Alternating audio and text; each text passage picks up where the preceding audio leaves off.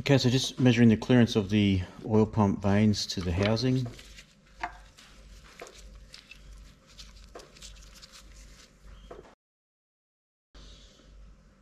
So 4,000 of an inch just seems to lift it a bit, and 3,000 is just a light sliding fit.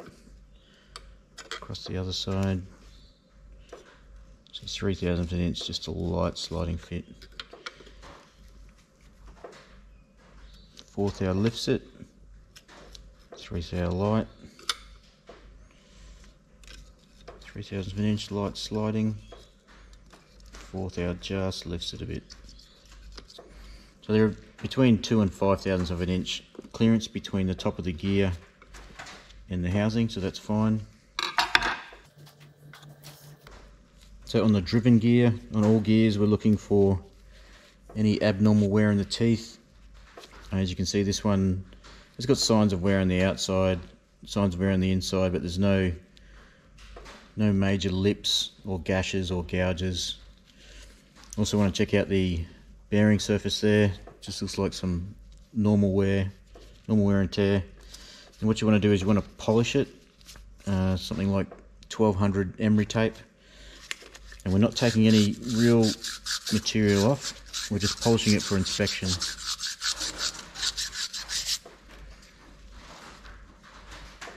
So that'll show up if there's any gouges or dips or corrosion marks. And that one looks very, very clean. I can't feel anything with my nail on there.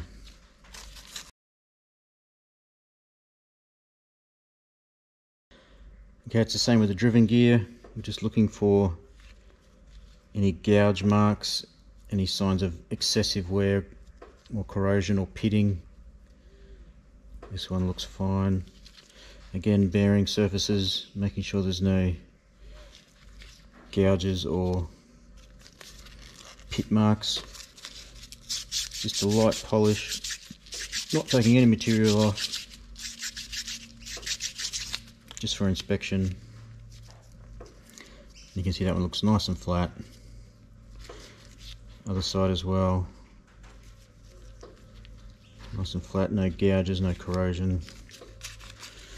Bit of a polish.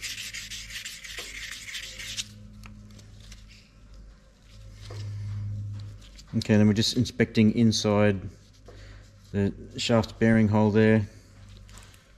There's a few little marks on the inside there, but it's nothing serious, it's just general wear and tear. This is probably done 250,000 kilometers, over 150,000 miles, so it's generally accepted wear and tear. Also inspecting the surfaces where the gear sits, just to make sure that there's no gouges and anything that's going to rip off bits of metal and make it go through your engine. Because remember, in these types of engine, the oil pump picks up straight from the sump, unfiltered, pushes it through the filter, and then dumps it back in the sump after it's gone through the engine. So if you ever see any forms of metal in your sump, then the chances are it'll go through your engine.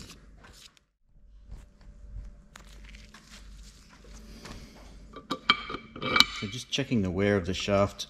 You probably can't see the rocking there, but you generally don't. You only want a few thousandths of an inch, and this is slightly rocking, which is a little bit of wear, but good clearance there, so that'll be fine.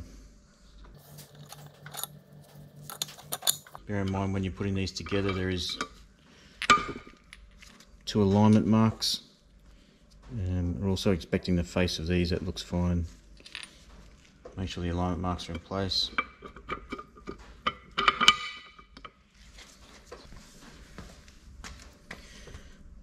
So I'll be lubricating up these gears with paste as well, with engine assembly lube, just to make sure that all the surfaces on first startup have some grease on them so that they can turn before they get the oil up, because remember, the oil is only being picked up through this little tiny gap in the gears spinning at thousands of RPM.